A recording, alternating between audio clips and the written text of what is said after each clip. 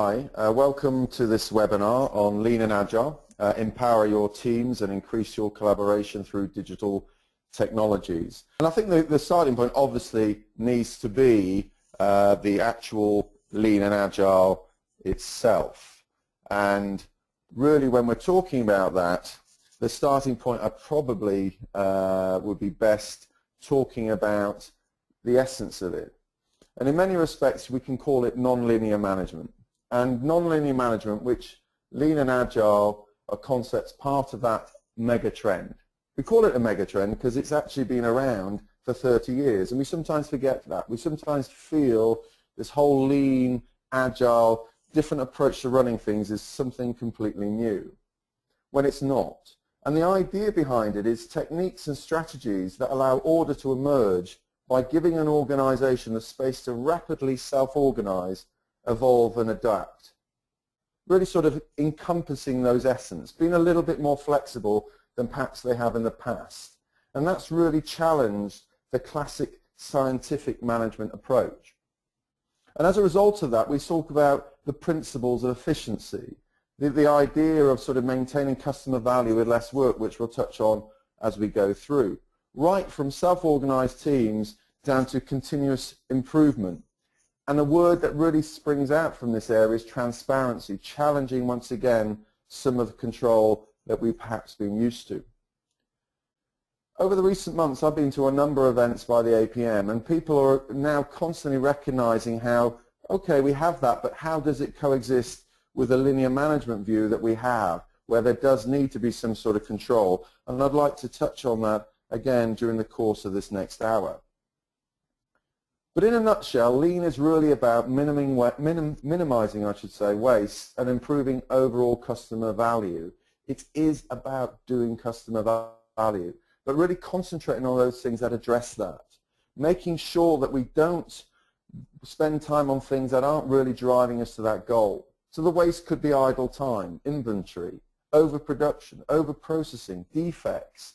There are things that have been put in the process that if we can get rid of, we are really making the process that much leaner than perhaps it historically has been. And Agile really comes from a much more software, because Lean really from a manufacturing background and the Agile from a software development background. And it's really sort of resulted in an Agile manifesto primarily for that software development world, where we talk about there was a consortium of people back in 2001 that started to put down what they believe are the essential elements to address an Agile type project. And the value has really been individuals' interactions rather than processes and tools, a working software solution rather than comprehensive documentation.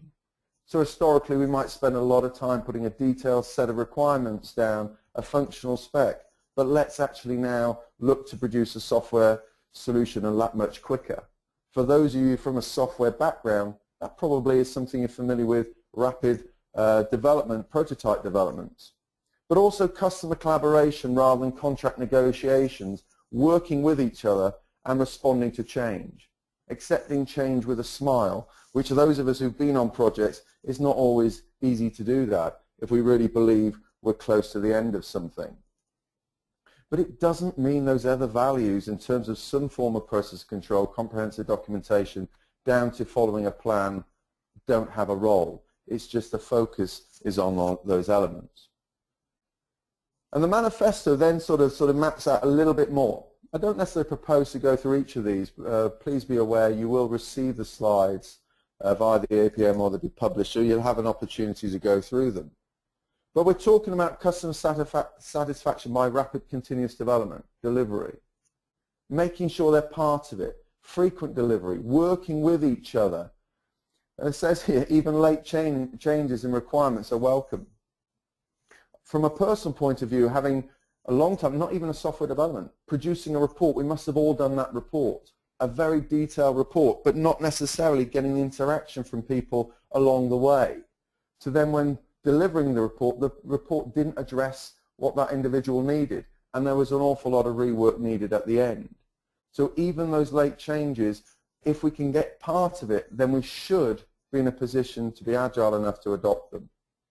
But we're really moving our way through down to self-organizing teams. That little less control than perhaps we've had in the past, but getting everyone to be part of it.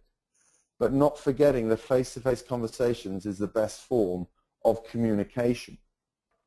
So what is Agile? In a nice picture representation, it is moving away from the way most of us think, where we go on a project and there is one route to success, and if you don't take that path, you fail. And the principle behind the Agile is actually embracing failure. I was at a talk a few months ago where somebody said that is the essence of what we're talking about. Having the confidence to face failure, but failure early and adapting and adopting, and therefore getting to success that much quicker and being confident when you get there. And again, when we talk about from a Gantt perspective, it's about what I would say divide and conquer. And those of you, there's a couple of references to history during the course of this presentation, but the first one is Julius Caesar divided his plan to conquer the world. He managed it so well because he actually took little pieces. He didn't try and do it in one go. And this is really, again, the essence of what we're talking about, an Agile approach. There'll be certain projects, certain initiatives that really lend themselves to breaking the bigger pieces into smaller parts, and let's make sure we get those successful and do it quickly, but do it in such a way that the customer who we're delivering to is on board, rather than waiting to the test phase to find out that, yes, the thing works, but this isn't what I wanted. What I wanted was something else that if you'd listened to me during the course of the X months, we would have got there. The sort of moves that came from a software development, but it isn't just for software development, but the main area it's come out from is that space where we talk about sprints, a chunk of time, a sort of an area where a team get together. We're talking about getting something done in a finite piece of time, and therefore the end person we're delivering to can see the results. We talk about velocity graphs, burnout rates, but the idea is getting everybody on board, taking a certain amount of work that could be delivered over a sprint of, say, 30 days. So we might take a big piece of work on and a number of smaller pieces as well, using such estimation techniques as mountain goat. But the essence is we agree as a team, and we take on a piece of work across a period and deliver it with a result, a demonstrable piece of work, which is why historically it comes from a development background. But there's an opportunity for us to consider other types of projects or initiatives where we can get something out quicker and get people reacting to it, and that will allow us to be that much more agile. And what we're really talking about is, are you a resource efficient or a flow efficient type of organization? So are you really looking at the resources and just going through the phases to get the results? Or are we looking to get results that much quicker and getting people on board that much quicker, that therefore if we have to change at unit B, we can adopt it that much easier if we're getting the customer on board in those discussions than if we had waited till the end. I've mentioned about Lean, which comes from a manufacturing background, which it does. The idea of having a production line which is reducing waste and therefore producing the results with higher value for the customer and lower costs for us as an organization. We talk about Agile, which, yes, it comes from a development background, hence the sprint in terms of producing software products. But each of them are now finding their way into other industries, and the balance of how they support with a traditional methodology is something we're all trying to address and understand. And I know, having spent a lot of time at things such as the Association of Project Management events and more recently IPMA, it is something that we realize we have to get our heads around. I mentioned your organizations in terms of, do you believe you are agile? So this is probably a very similar. I'll be interested here in a few moments, because an agile organization, from data from the PMI's Pulse of the Profession, has found that an agile organization is likely to achieve 69% of the strategic objectives of that organization rather than 45%. That much more likely. But we talk about Lean and Agile and where they've come from. Lean from a manufacturing background and Agile from a software background. So let's look to see how we can adopt those. What a key part, and a key part of what I want to talk about today, is to actually utilize such approaches. Collaboration has a big role to play. And just like the non-linear management approach, which has been around over 30 years, well, collaboration is nothing new. Or is it?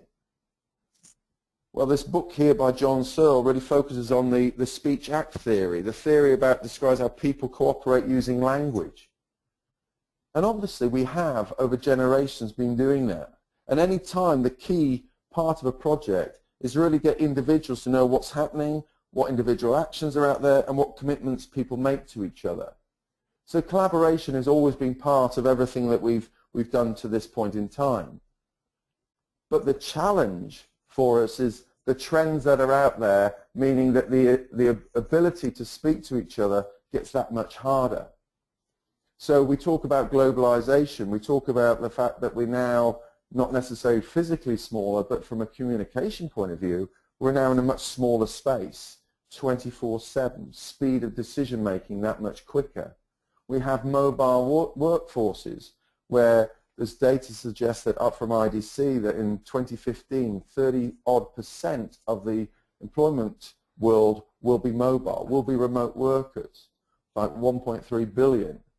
We have, even here in the UK, in 30th of June this year, the Flexible Working Act, the opportunity for each and every one of us to request more convenient working hours, flexible working hours. And also the consumerization of IT.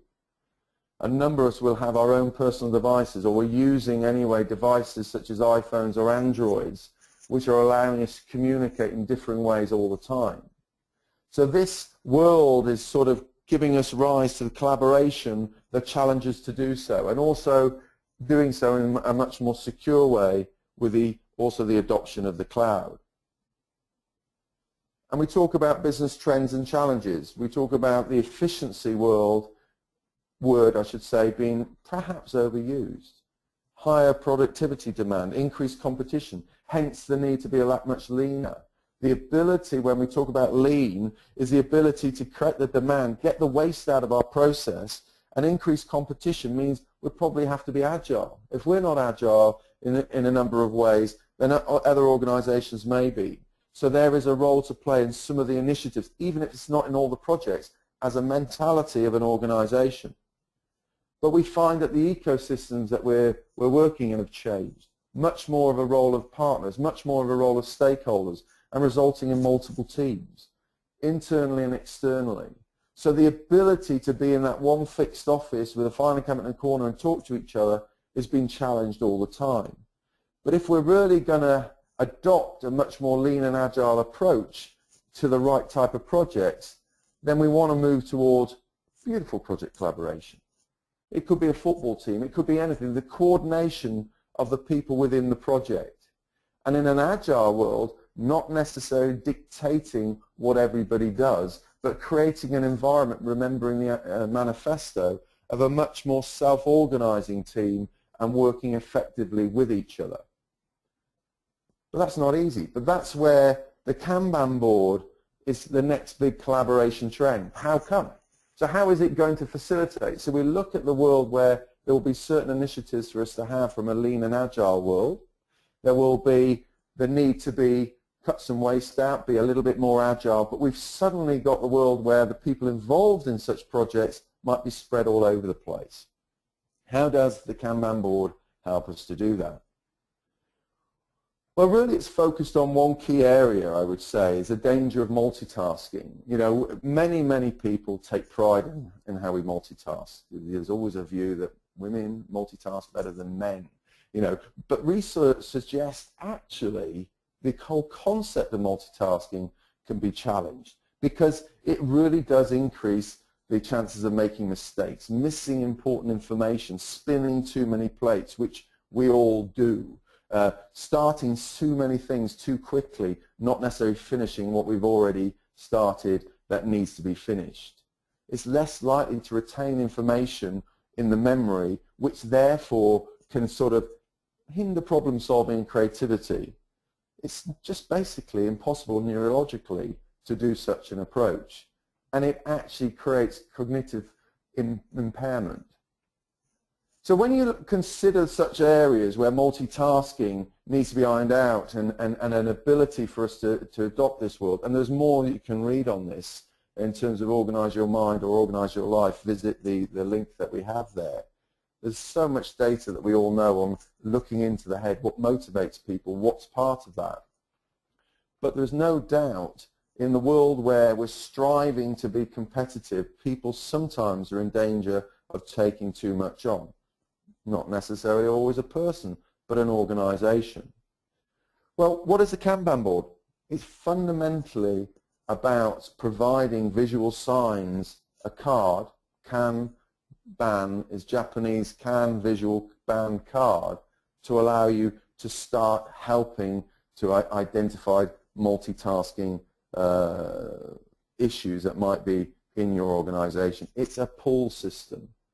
So we're talking about remembering that manifesto that was put together many years ago about continuous improvement, but we need to visualize and work in teams' progress. Many of us on this call, if not all of us, will be very comfortable with the role of a Gantt chart, dating back from 1910 or something of that era from Henry Gantt, where it gives us a strong visual indication of milestones. Well, the Kanban board now in the world that we're in is really focused on giving us visual signs around collaboration and workloads, enabling a customer to really move towards continuous delivery, focusing on the parts it's clearly aren't adding the value if we're thinking in a lean way, and an agile way allowing us to adapt to change that much quicker. And it did come out from the lean world. It's now been adopted in ability in the worlds that we're in today, but it does date back from the 40s and the 50s. This is a picture of a gentleman from Toyota. And we all know how Toyota grew a much more efficient organization and delivered in the 70s in their production lines of the cars that they did. And that all resulted from a link from a supermarket seeing how they were only stocking their inventory based on the demand rather than what was coming from suppliers. So it was the ability to look at cutting that waste out and actually having visual signs what needs to take place now to allow us to move through the process, to keep the flow going through the organization. But how can a digital Kanban board, that's great, that's dates back to that era in the manufacturing world. How can a digital Kanban board help us? Well, it's helping in the same way. Self-organizing teams, limit work in progress, that multitasking element. Let's focus on how many things we're trying to work on at this current time. Let's build some transparency in, so we're not just relying on an individual to tell us, I'm all right, I can cope with this. As a collective group, we can work out whether we can deliver what we've committed to. And this comes back to that sprint that we were talking about earlier, and the sprint in terms of the whole idea from divide and conquer, agreeing a set of work that can be delivered in a finite amount of time, therefore allowing us to move to customer satisfaction and empowering the teams. So the key in many respects, therefore, is how does it do that? How does that allow us to do that? Well, when we look at the Kanban board and let's talk about to-do lists, a nice clear visual indication of what needs to take place. Visualization, we talk about studies into the mind, accelerates learning and the ability to prioritize. We can all relate to that. When you sit back and actually visualize something, you feel much calmer. You know how to deal with something. And really that's just the brain we all have. So if we can visualize work and start to limit the work in progress, focus on the right things, one, as individuals we're calmer, but more importantly, what's going to go through the organization will be delivered that much more efficiently. So we're really looking to concentrate on actionable, context-sensitive flow as a team. And limiting the work in progress helps complete what we start and therefore make sure we stop starting and start finishing, which is the essence again, for effective delivery through the organization. The Kanban board also, remembering the manifesto that we touched on at the beginning, allows us to self-organize, and the key to high-performance teams. Individuals, this is development environment from project, looking at a Kanban board. If you look at a piece of work as a team, you can discuss why hasn't this started, rather than highlighting to the individual. It's clear what's sitting in a plan column and what is needing to be moved into a work column. Remembering a Kanban board in essence has 3 columns. We can add more. We have a planned work, we have work in progress, and we have a done column. So we can truly see as a team what we're working on. So it allows us as a group to make sure that behavior is clear.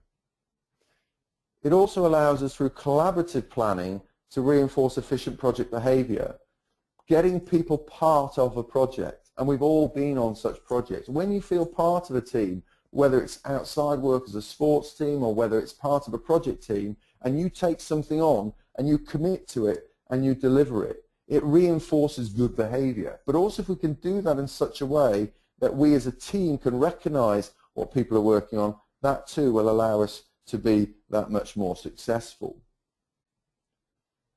There's something called the Zeigarnik effect that comes into play as well. I don't propose to spend very much time on this at all, but the idea is the psychological tendency is to remember uncompleted ones rather than completed tasks. And suddenly we have a visual impact to allow us to start dragging cards into columns, dragging cards into the last column representing and finishing a task. It reduces that cognitive load and perceived stress. If we can clear the things out and therefore have a smaller amount of things that need to be done, it really will improve our work environment, but more importantly, what we start producing. But the transparency isn't just for the people who are part of the project, it's also about the management. Remembering we talked earlier about non-linear management and linear management. All of us who are managers have constantly, with the amount of time, the studies by Gallup suggesting 85%, I would imagine it might be higher, spent by a lot of management is on asking for update meetings or writing reports. So there's a lot of information that we can build. A key principle here is giving that transparency and allowing us to understand at any time where we are in terms of the workloads of the teams. This doesn't mean, I think it's a misnomer to believe that that would mean that there's no management at all. It allows the management to concentrate on the particular areas it can add value, which I'll touch on in a few moments' time. And that is shaping behaviors, because if we're going to move towards certain projects, and I'm very careful with my words there, certain types of projects that we can adapt to such an approach, we really have to look about shaping the behaviors of individuals. As individuals, we've worked in a certain way, we're comfortable. None of us like change, but there are certain areas that if we start looking at what management really is and shaping behavior of teams to deliver something, then really it should be achievable. Because in this area, we're talking about role model leadership, instructions and core value, basically allowing us to behave, reinforce good behavior, positive feedback. I heard at an event at the International Project Management Association last week, somebody took this to perhaps an extreme, but there's a view that you shouldn't guide your children to some degree. Let your children fail at things. Let them experience that failure early on, so therefore as they get stronger, as they get older, they get stronger. There are obviously certain times you need to make it clear to somebody you shouldn't do that. But there is a view that as individuals, if you actually ignore the poor behavior, concentrate on the good behavior, then that will allow people to be more motivated, less defensive, and more secure. And we all know as individuals in a project, if we feel like that, we generally deliver that much more. And this is where that social world that some of us are more comfortable with than others really allows it to lend itself. You know, some of us from a Facebook world very comfortable with knowing what our friends from distant past are doing over a weekend, but also recognizing and saying we like something. Well, that has a role to play now in business, because if we're working in a disparate team and we're suddenly wanting to collaborate to allow ourselves to be that much more flexible, then suddenly we need to look at that behavior, and we can make use of such approaches so people recognize that they're doing something well, And again, that would allow us to really reinforce that positive behavior. But at the center of this will be projects. So we talk about, and there's a lot of us, some people very much are very excited about the Lean and Agile world. Is this the future, or is it a fad? Is this the future when no longer will run projects in the way we used to? Well, I'll come on to that. But first of all, how many projects are you running at this moment in time within your organization? You know, up to 10 or over 100. So, because really in many respects, a lot of the time what we think is a project, what we sometimes deliver as work isn't always thought of as a project. So let's publish some of that information now as we're getting it from you. And I do appreciate you taking the time to be part of these polls. So about half the audience has up to 10 projects, but also 20% over 100 projects. But what we found working with a number of organizations, sometimes things have been delivered that aren't even considered a project. Because we talk about the traditional PM versus social PM, and this is what the subject of the last webinar was about. We talk from a traditional world, project manager, top of everything, right down to the sort of report gathering and a lot of control, and the social world being a much more Kanban world. So in many respects, an organization historically has thought about projects as being traditional Gantt, and now recognizing there are initiatives within their organization that can be and should be delivered in some form of project. Because a project can be anything. A project in many respects could be, we're going on holiday. What a lovely idea. We're going on holiday and we know we have certain things to achieve. We have a master plan ready to go on holiday, certain key things that need to be sorted out before we go, and then a list of to-dos to get those things done. A very simple project where we have a master plan and then we have an action planning, a Kanban board. It's a to-do list, bringing that plan to life. But we also have the need, and we still will always have that need, to have a role of a Gantt chart for more complex projects, more look-ahead planning. So we're looking for a balanced portfolio in our organizations that marry those two worlds up. But there's an ability, if we get the balance right, to have some agility in those projects, because we'll have a Gantt chart so far and then we'll bring that to life with our Kanban board. The final question I'd like to ask you on that is, what is the average duration of the projects that you have within your organization? We talked about some of you have less than 10 projects and some of you have over 100 projects. I'd be interested as an audience what we have from that base. And the reason I mention that is generally the project complexity will mean a longer term project, will need the role of a Gantt chart. But a smaller type project will perhaps benefit from milestones, still critical and in a Gantt chart, but the milestones then fleshed out with just a list of to-dos. A list of to-dos that mean let's get that data done. So here we're talking about 6 to 18-month projects is the majority, but we still have some short burst activity. And that short burst activity still needs to be managed. So that is the end of those poll questions. And just to sort of move, so what we're talking about is what was termed as an agile Gantt. So suddenly a Gantt, depending on the type of project, will need and have a role to play. Because I think there's sometimes a myth or misnomer that an agile project doesn't need any of that control. Of course it has deliverables, of course it has a timeline. But in that period where you're fleshing out that next deliverable, you have the agility and you can make use of things and technologies such as Kanban boards to allow that to happen. So this is just a very simple example, or an example of a Gantt chart where we have in the Gantt chart, we highlight a particular activity.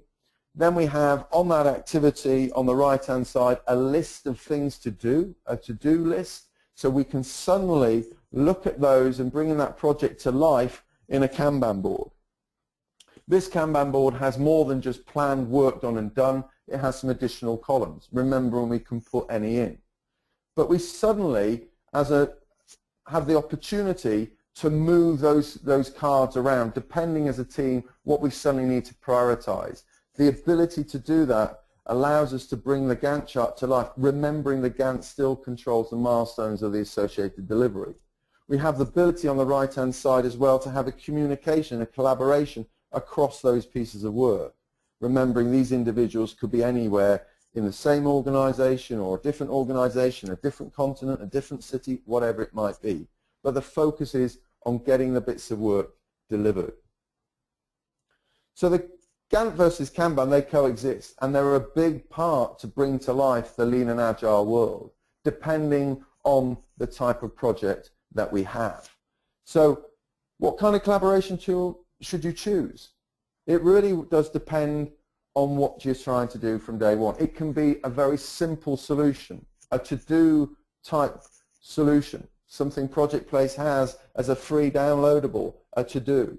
But it could be a much more enriching environment, a virtual project room, allowing the documents as well as the communication and the planning to coexist. I'd just like to take a few moments now before we have a look at some of the questions and I wrap up, just to make sure those of you on the call know who Project Place are as an organization. Project Place are now part of PlanView. And this is very relevant because what we're talking about is one organization with two brands. But it's really bringing together the two worlds that we talked about. The need, and there very much is that need, for project portfolio management of waterfall type projects, but also the ability to coexist with those collaboration environments of projects that bring the ability to teams to collaborate with each other in a much more agile world. Because projects vary in what they're doing within an organization, and that will be a key part as we move forward. The Project Place part is something that's been around since 1998. It's pure cloud, secure environment to allow people to set up virtual project rooms and then work with each other in the confidence and the knowledge it's secure, but collaborate at a document level, communication, and also planning. So it's about those three areas working with each other. Obviously, we've been concentrating today on the project management and execution and some of the team and task collaboration.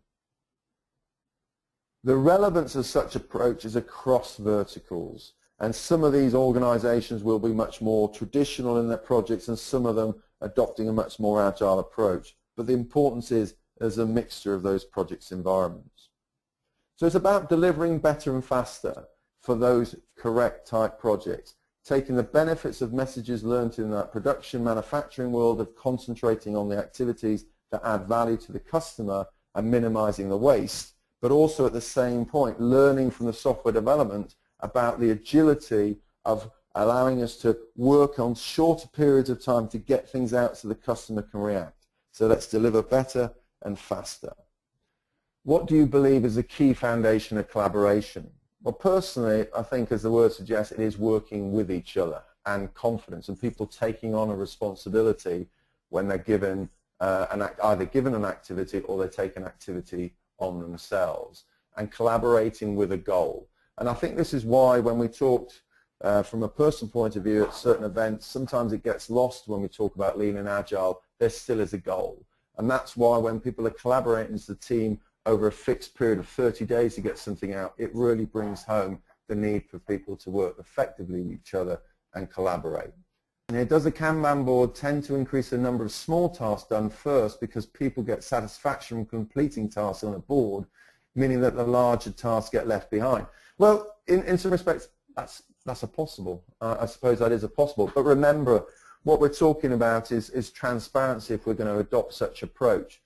From a personal point of view, I was a software developer, 25 years ago, and you would be given a number of pieces of work to work on, and invariably no one knew what you were doing day to day within that, or transparency, so you could hide, you could book things in different ways. And so suddenly, yeah, human nature does mean that people might tick off things to get them done. We all like to tick things off, but it's done in a transparent way, so we know what's in the work in progress. But more importantly, we as a team should be agreeing what we take on.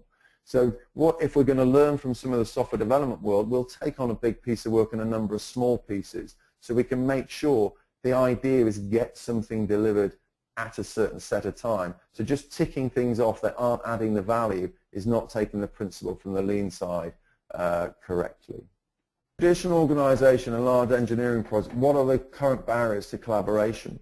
I think in many respects, collaboration, or if I open that up, the adoption of some of the things that we talked about in general, Lean, Agile and Kanban, it is challenging what we're used to, and getting the balance right between an organisation still needing to have clear deliverables, to know exactly the capacity they have as resources, and they know how much effort is taken and are they on budget. And those are still there. And I think there's a perception that if we adopt too much collaboration as an approach, then we're going to lose sight of that. And I think that's where some of us perhaps have missed the opportunity to recognize we still have milestones. We still have the ability to track the success of a project, but we're allowing that project, a certain type of project, to be delivered in a much more effective way of collaborating with the members of the project and giving them to self-organize and deliver the work that much more effectively. Is there a simple way to introduce a Kanban board to an organization with standard MS Office tools? We are at the very early stages at present. Thanks, Gary. Now, a simple way to introduce a Kanban board, yeah, I think mentally is the first thing. And I think those of us who've been involved in projects, we've all produced plans to a certain level. If you remember that slide, I talked about simple projects to complex projects. We might have a very detailed Gantt chart or a relatively lighter Gantt chart, but defining the relationships between some key activities. Now, once we have that plan, people who are looking to deliver that plan might go off and produce on either a notebook, their own paper notebook, or an Excel spreadsheet, things that need to be done to get that to be achieved. So really, the first thing to understand is a Kanban board is that list. It's that to-do list. And now suddenly, rather than having it secretly in somebody's book or in an Excel spreadsheet detached from the Gantt chart, we're now adding them directly to the Gantt chart. So the first point of view, I suppose, is to start to consider taking the plan to a certain level, which we will need depending on the type of project, and then really saying, okay, how are we going to get this achieved as a team? And then using the Kanban board to really initially allow us having to-do lists. But suddenly, once we move from that and we collaborate as a team, because suddenly I'm looking inside somebody's notebook and I can see I've done that piece of work in a similar project before. We don't always know what people's experiences are. We start dragging out the real value of the team and start getting things done. So I would suggest the first thing to consider when looking at Kanban is really adopting at a most simple level, something that a lot of us have been doing in spreadsheets and at that level, and bringing that directly into the project.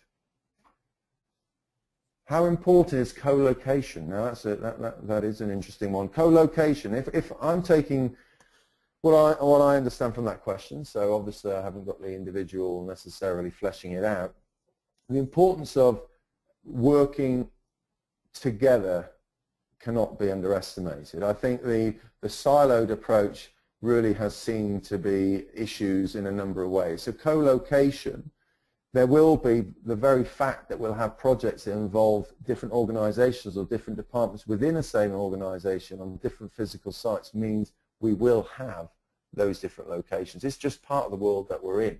We can no longer remove ourselves back to being in a single place. So the importance of co-location, if I've understood it, is just part of the world we're in. So when we're looking at do structured people or unstructured people prefer Kanban boards more, I think first point is a lot of time it's fear. Some people will be worried about the unknown, what it means. I think structured people will see it as potential carnage because people will just pick up what they want when they want, which is I think a point mentioned in one of those earlier questions. But the whole aspect of this is once that settles down and people can see the added value, it allows control still to be wrapped around the project, but not to strangle the project. So allow us to have control at the right level for the management, but give us the flexibility on a day-to-day basis for a team to work effectively to bring that project to life. So I think the key here is balance. As I said, I've been to a number of events over the past year, and sometimes I think we're all felt that it was one or either or, and it's not. It's a combination that's relevant to the project, and if we get that balance right, everybody will benefit from it. There's a question here. I'm reading on the fly. This is dangerous. I come from an IT infrastructure background and I'm very new to Agile and also a bit skeptical of how this would work in my field. How do you reconcile the need for Agile when documentation is important to establish baselines, and how do you manage change? I think that's what I was mentioning a few moments ago. This isn't necessitating the need to suddenly not have documentation, because I think that there is a need for a scoping environment in any project, which is why organizations like Project Place will advocate project rooms, virtual project rooms, which will have documents inside them that will manage the project in terms of the content of the project. I think that this is about the detail of such documentation during the course. Is it looking to cover the whole project or certain phases of the project? But the right amount of documentation will always be essential, because you do need to record what the change is. But I think this is bringing such documentation to visually see it and have what we had from a software development background, rapid product development, to allow us to have that and to bring such requirements to life. But it doesn't mean requirements don't need to be recorded, because in many ways, from a software background, product background, we're pulling things out of a product catalog that will have a level of detail in them and bringing those to life. So again, I personally believe it's a misnomer to feel that an Agile project would not have any documentation as part of it and any change management. I think, again, it would really be relevant, or the right amount of documentation would depend on the project itself. Just looking for, there is a question here from a technical point: is there likely to be an integration with Microsoft SharePoint? In such worlds as Project Place, yeah, you have worlds where things are already in place. There are some environments where there is a greenfield site, but in course you might need to bring information in. And from our experience, yes, you might have a backbone from an internal point of view of using something like SharePoint, but when you're involving externals to stop having to bring them through firewalls, you have the ability to produce a virtual project room, but then bring certain information from the SharePoint environment if need be. The role of APIs, as we all know, will allow integration in different levels to be achieved. Where can we find a Kanban board? I think it would make such a big difference in our team organization. Well, a Kanban board, as I said, is nothing particular to Project Place. In many respects, with some organizations would have a Kanban on a wall in a white. You could produce one in terms of the form of literally a whiteboard within a project room. Obviously, digital Kanban board's different because that suddenly facilitates us having people into that project room wherever they may be. So if you Google Kanban, you will find plenty of literature on it. We can provide reports on Kanban against Gantt, which we more than happily do. So obviously, I would love the opportunity to show you how a Kanban board in the Project Place environment works in terms of digital board. But also on our website, we do have something called To Do, which is a freely downloadable Kanban for you allowed to play with and explore. Can Agile and visual card method be used for all projects? Further, can it be used on programs? Is stakeholder involvement key? With some companies just are unable to commit time from start to finish of a project. The waterfall only asks for initial and periodic involvement, yet the stakeholders cannot commit this. Low-level investment of time from key stakeholders. I think the essence of there is, it is a combination, and I think that's obviously from where we're sitting in Project Place with being part of the plan view world reflects that, and the studies out there and recent reports by Gartner and Forrest really reflect where that market is going. There is a balance of those two. So when we talk about stakeholder involvement, there still is the percolation of information from a project room into the project manager office for that matter, because we still need to make sure we have the capacity within the organization to service the various project rooms that we have. But within the execution of those project rooms, we can allow people to collaborate and effectively work with each other on their Kanban boards.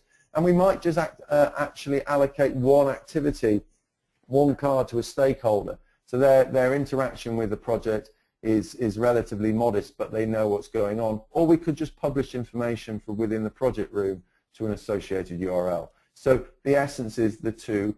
Can't say it anymore. It's really important to understand it's a balance depending on the project you're delivering. But there is a need for control, reporting up to senior management, but then also executing the project. Bring the project to life, so don't just leave it in the plan itself. What's the next step to be aware of when changing an organisation from traditional to agile Kanban project methods? I think, as I said, there's a balance. Personally, I think as we go forward, there'll be some organisations will take more and more project will be delivered in such a way. I think the biggest thing is the cultural aspect, is the onboarding, and dare I say it, a younger generation just the way they do. I have a young family myself, and I don't think they'd have any issue of taking an approach to such projects. But some of us who have been delivering and successfully delivering projects might have a little bit more skepticism. So I think what we found when we've worked with organisations is have a project alongside a collaborative project, just to make sure people recognise what this approach can do for them as an organisation, and then start rolling it into specific projects. What is typically documented on a Kanban card? The what, the who, the when, anything else is best practice? Well, a Kanban card invariably will be a who, obviously. There will be a piece of work. There will be a who.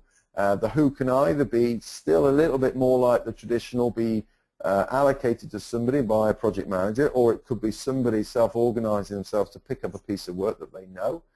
We can set an estimate for that, a timeline for when that card will be done, so we can have a visual impact when it's gone past that timeline. We can associate documentation to the card, so suddenly we have a card, get on with this piece of work. By the way, the question I mentioned earlier, here's a rough spec of what we need to produce, and we can have that document through a version managed, so we can track the changes depending on what we do with the development itself. But also, and the real opportunity here is any card will have a communication line across it.